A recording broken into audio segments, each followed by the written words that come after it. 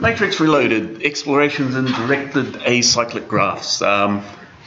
Slightly technical terminology. My background is in computer science with a very, very small piece of maths involved in that.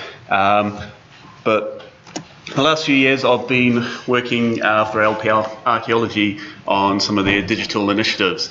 Now I will start with an apology that the Matrix Reloaded, not a great movie. Let's just pretend it never happened, okay? Which is what you may want to do when you see some of the matrix diagrams and drawings that I'm about to show you, because they are not pretty either. Basically, my interest in the matrix and Harris matrix, very different to the matrix we saw this morning, by the way. Far prettier thing this morning. My interest comes out of the 100 Minories project that we worked on last year. It's basically a total of 12 months excavation on a major site in the City of London that produced a very big Harris matrix, and trying to deal with that and help the field staff piqued my interest because the tools that we have are not very good. For those of you who may not be too familiar with the single context recording system invented by Molas and used by most people on deep strat urban sites, basically you have a site grid 5 meters by 5 meters, and you have sheets of permatrace that you do your planning on. You draw your context, one context at a time, single context recording as the name implies, on your sheet of permatrace. And as you dig down this virtual grid square, you record the stratigraphy of it, the sequence of the Harris matrix as you go in each grid square. And once you have that grid square completely done and all the other grid squares completely done, you have this running matrix. You then reduce the matrix to its minimum diagram. You combine them all together, reduce it again, integrate the non-planned fills, because you've only in theory only planned your cuts. You need to put in the fills into the matrix. Then you then subgroup them and group them to do your analysis. So that cut and that fill, well, that was actually a part of a Roman ditch, so we'll group that together, and that Roman ditch was part of a wider drainage system, therefore we'll put that into a group. So that's sort of basically how the whole system works. Now on small sites you can get away with just drawing that on a single piece of permatrace and doing the maths by hand, because it's quite easy to see where you have redundant lines, just rub them out, quite easy to do. That works well up till 30 or 50 context numbers, not too bad. But on larger sites, it starts to get to be quite unwieldy.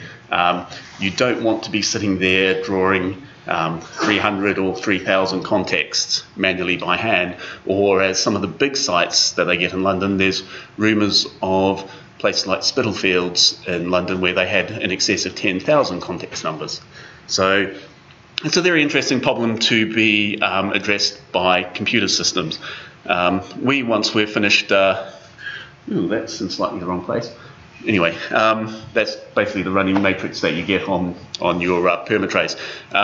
Once we've done all that, we load it up into the Arc database that we use, and where you can query your matrix like that. It's a very simple representation of it, and we'd like to have a far better way of viewing that as well. So at 100 Minories, as said, it was a 12-month excavation, and it was 1,283 square meters, 72 grid squares, 3,000 contexts. We dug down 8 meters from street level to the bottom of the London ditch, which went around the outside of the London Wall. The longest path in the matrix we produce is 177 contexts deep, and the matrix covers 46 A4 pages. The first time I printed it, I stuck it together using sellotape, put it up on the wall. Looks wonderful, but yeah, that's really not practical. That's just a large section that we drew across the ditch. Unfortunately, I forgot to put the scale bar on it, bad John, but that's 35 metre long transect across the city ditch. So this is Mansa, who was my slightly willing guinea pig for the last couple of months. She's one of our senior arcs and has been taking care of the paperwork on our site that we have in Southwark called Sonolars. And it's her first ever attempt at doing post-X, and she agreed to be a willing guinea pig to help me try find easier ways to manage the matrix. This is a nice sized site. They were on site for about 3 months, produced 300 contexts, So it's a reasonable number to experiment with and see where you can go. We also came up with a fairly simple matrix. This is what your classic matrix looks like, what your average archaeologist might expect to see. There's a couple of crossings in there, a few things over top of each other. That's a fairly simple thing. Let's test that, was the idea, and see where we go. So let's look at some of the software options that are out there at the moment. This is the classic one. This is the BON archaeological software package. It's about 25 years old. It's DOS, stopped running after Windows 7. Probably not the great choice, but it's what we used on Minories. So we want to get off this. Problem is, it's great for doing data entry, but coming from the DOS era, well, the graphs look pretty basic. It's also closed source. And you'll notice that it doesn't draw crossings, it just draws double boxes around them and tells you to do that yourself. And it does fairly nice looking diagrams. Like this is the OLAVs, actually this is Minories. And so it draws them fairly well, but like we said, doesn't cope with crossings very well, and is a bit of a dead end.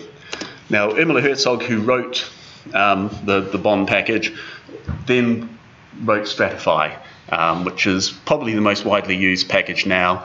Still runs on Windows. It's got a GUI, again, still closed source. It has its own database built in now. It's basically tried to be an all-in-one solution for you for your entire site needs. But drawing got worse. How can it get worse? Well, it did. It is incredibly complex, and you go to a larger site, this is OLAVs. How are you supposed to follow the lines in that? Worse when you start drawing in groups and subgroups. Wow, that's which is why Mansa in the picture earlier had that highlighter sitting there drawing things in nice pretty colours on all the graphs. This is, shall we say, slightly disappointing. This is the license terms for Stratify. Code's a confidential secret. You won't attempt to reverse engineer anything the software does. There's a lot of research that went into BON and Stratify. There are a lot of academic papers published that gave fairly high overviews of this is the algorithm that's used, but the code's unavailable. And the detailed algorithms and the corner cases and all the heuristics and little things that you learn from doing this, writing software like this for 5 or 10 years, they're completely lost. We have no access to it, and it's a dead end, basically, for taking Harris Matrix software forward. Arched, there's another software package out there, or at least it used to be until the university that wrote it redesigned the website, and it completely disappeared from the internet. It also has problems drawing graphs, and the more complex graphs that OLAVs it struggles even worse with. Again, this is, I'm not sure it's something that you'd want to be looking at and trying to decipher in any kind of logical way. More recently, there's been a package called Harris Matrix Composer. Wonderful, nice modern package, uses Java, cross-platform. Fortunately, and I believe it was even funded by EU money, but it is closed source again. You're limited to a trial version of 50 units, after which you're expected to pay. And it's got really bad data input. It's really slow. You click one button at a time, type in your number, click, then draw the lines, click, draw. It's really, really painful. It has no data import. I can't imagine trying to enter 3,000 contexts into this package, even if I wanted to. And as you can see, the simple drawing is, it looks fairly okay, but hey, it could be better. Which is disappointing because it uses a drawing package called YWorks, which is also used for this graph editor called YEd, which is free to use, download, no limits on it. It can draw automatically really good looking simple matrices. Fantastic. I actually use this for the smaller sites that we do. Doesn't cope quite as well with the larger things, that's OLAVs, but it looks a bit more like what we're expecting. So hey, there could be a future to this, except it's closed source. And it's Java, and I'm not a Java programmer. I much prefer C++ and Python and the likes of that. GraphViz is being proposed by a lot of people. It's a ubiquitous package. You'll find it on pretty much every web server on the planet and being used to draw WYSI graphs. but it has a real problem with drawing orthographic edges. I'm not sure I'd want anyone to look at something like that. And when you draw straight line edges, it struggles as well. It doesn't look great. And especially when you move up to the Sonaila's one, it can't even draw things in a straight line. Now you can do stuff with the weighting of edges to tell it to keep things straighter and that, but really it just seems like too much effort. On the data display side, there are some people doing some interesting ideas. Catalhoic, as you would expect, have some interesting things going on. When I saw this, I got very excited because I thought, wow, they've cracked the drawing algorithm. It looks fantastic.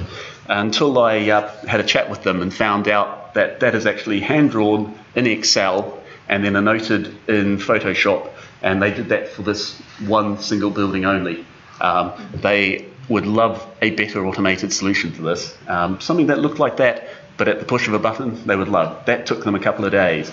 But it sort of shows you the promise of, okay, interactively exploring a site, archive, by zooming up and down the matrix. It's a doable thing. In fact, IADB does it as well. I think you could probably recognise that they're probably using GraphViz here for drawing their graphs, but they've got a nice little mini-map in the corner there, and they've got the groups nicely set out. Okay, that's looking quite cool. That's getting towards the sort of thing we're wanting to achieve in Arc and the ability to query our data sets. But having gone through this sort of review of all the software, I've basically ruled them all out because they're, quite frankly, the drawing is pretty poor. It's hard to follow the lines most of the time on a very large graph, and you certainly wouldn't want to put that on your web page, for the public to interact with. The manual data entry is just slow.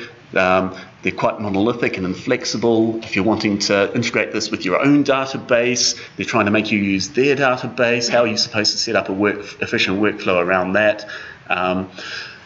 It's quite poorly documented data formats that are being used, and the worst thing for me, I feel, is that it's all closed source. There's no improvement happened basically in 25 years as what is basically a core tenet of archaeology and single context recording. There's also no way to verify that the algorithms they're using to reduce your matrix is actually correct. You're blindly trusting them, and I do actually trust that the early programs were doing it right, because they obviously must have had some kind of verification suite before they released them. But who knows? I can't stand up here and say that they get the correct result. So we've sort of broken the problem domain down into 3 areas that we wanted to address ourselves. One's the process side of it, to get the data in, validate it, reduce it. Second stage is, okay, well, how do we store this data? We need a file for both archiving and for interchange between various use cases for it. And I know that the ADS has some interest at the moment in how to archive Harris matrices. And then there's the visualization step, the laying out the graphs, for people to explore or interact with the data. So there are 3 domains that we're looking into. Archives is existing Harris matrices is one that I've deliberately put off to one side. I have messed around a bit with scanning existing hand-drawn ones and trying to vectorize them and OCR the numbers, and it's a rabbit hole I've decided I don't want to go down. And the existing LST files will hopefully be taking care of the other thing. File formats, pretty much the backbone off which any workflow data processing will have to hang. But the Randall Munro of XKCD has Randall's law. Don't go around creating another standard. It's tempting to create a new file standard, but it's not a good thing. LST file format, that's the de facto standard from BOM and Stratify, but looking at it, it's just not viable for archival purposes. I don't want to create a new standard. I'm not the sort of person who has the qualifications to define a new standard. We need to adopt one of the existing file format standards and just adapt it to our needs, which graph formats like GraphML and GML have the ability to attach attributes. And if we define a profile for that file format, then we can use that for interchange. Except if I'm wanting to load up several thousand context relationships into my database, do I really want my database to learn how to read GraphML? Really all I need is a CSV list of the relationships. So perhaps we need 2 formats. Proliferation could be a problem, but it may just be a very practical response to practical problems. In fact, Randall Munro XKCD has a solution, your universal converter box. I think I've pretty much used every single one of those at some point in my life. Well, except maybe not the MagSafe 4. That's my power cord is getting that way though. Well, we have actually written the universal converter. For want of a better title, it's called Matrix. It's up on GitHub if you want to have a look at it.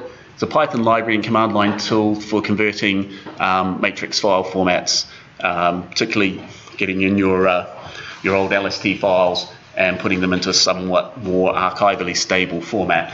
But it will also validate the matrix for you, report any cycles, reduce the matrix to its minimum, and report to you what it's done. It doesn't do any graph drawing or layout as yet. That's the next thing I'm going to talk about, and data entry stuff is in progress. So graph drawing theory, it's a pretty specific set of use cases that we have. We have all these constraints that we wish to apply to graph drawing that no other use case I've found matches. So we're pretty unique. We basically want top-down drawing and those to float to the top and all these pretty orthogonal edges that carry information and concentrated edges and ports, and then we're adding in subgroups and groups and periods and phases and same as, and how do you cope with that? That's a pretty unique set. It's similar to organization hierarchies, UML diagrams, sort of. I wish it was a lot similar to chipset design, because then somebody like Intel would have thrown an awful lot of money at the problem and would have solved it for us. Unfortunately, we don't have a lot of money. We also don't have a lot of expertise, because it turns out drawing an optimal directed acyclic graph with minimal crossings is NP hard.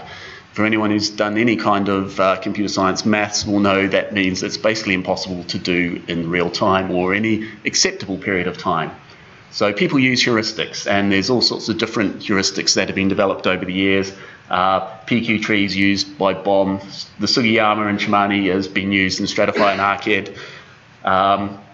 But to get archaeologically accurate and aesthetically pleasing edges, I think seems to be the problem. As we've seen in those graphs, that really does seem to be the central issue that we're finding problem solving. So I've been dredging my way through the Journal of Graph Algorithms and Applications. Wonderful open access journal online. Great for those long sleepless nights, 3 a.m. in the morning when you're struggling to get to sleep. There's a couple of algorithms I want to highlight. One that caught my eye about a year ago when they delivered a talk was overloaded orthogonal drawings, which the summary sounded very close, but it's only just been published, February 2016. I haven't read the paper yet, so I'm just going to skip that. One that I've been playing with is column-based layouts, which was published just over a year ago. As you can see, that picture is what caught my eye, everything neatly lined up in columns. It was developed for an academic package for drawing arguments and Socratic discussions and things at a university. But what really grabbed my attention, the GPL implementation in C++. Excellent, I can run that. And that actually drew pretty good results straight off the bat with no tweaking. Tried it with the Synology dataset. Okay, there's a few issues, but it's looking promising. I haven't had time to actually go in and iterate over this to see if I can get the edges and those to concatenate properly, but it's a promising approach. That took about 5 minutes to calculate, though. I tried throwing our Miniries dataset at it. After 4 days, I decided to kill the job. So obviously there's some efficiency work to be done there. But we've got to thinking, well, maybe this isn't the right approach, drawing an entire matrix at once. Whoever needs to see that? Okay, maybe a project officer when they're doing subgrouping, grouping, that analysis phase. But if it's slow and non-interactive, well, they can cope with that. When you're wanting to display a nice matrix for people to interact with on your website, you don't want that slowness. Maybe all you need is a small subview at any given point in time. And so we've been looking at ways of doing that, whether you start at the group level, zoom down to subgroup in individual context, maybe, or you just show X number of generations before, 3 generations before, 3 after. That's another option. Maybe we use the context data itself to tell us how we should be grouping these in a semi-automated fashion. So if you've got a cut and directly above it is a fill, you know that that fill goes in that cut. Well, you might as well just, tell the graph drawing algorithm can assume those two should be drawn close together.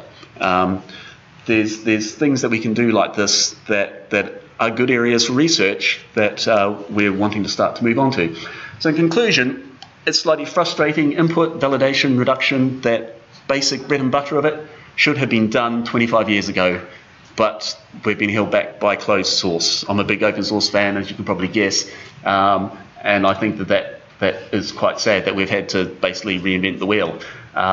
We need to sort out the archival and interchange format. I've got some proposals for that. I'd love to talk to the ADS guys at some point this year about that. We're working on the data entry stuff at the moment. Moving the graph drawing forward, it's a specialist domain. It may be too hard for us. We may need to find academic partners somewhere who specialise in this sort of thing. And then once we have the tools in place, some kind of drawing toolkit that can do whizzy animations on the net of a Harris matrix, then we can start playing with how we display this stuff to the public and communicate maybe a new way of interacting with an archaeological data set instead of just static records. And that's pretty much where I want to leave it. Thank you. I just want to thank my colleagues at LP Archaeology for their perseverance with me, and to also to our project officer, Chiz Harwood, who is the absolute master of deep strat and has taught me everything I know about Harris matrices. So thank you.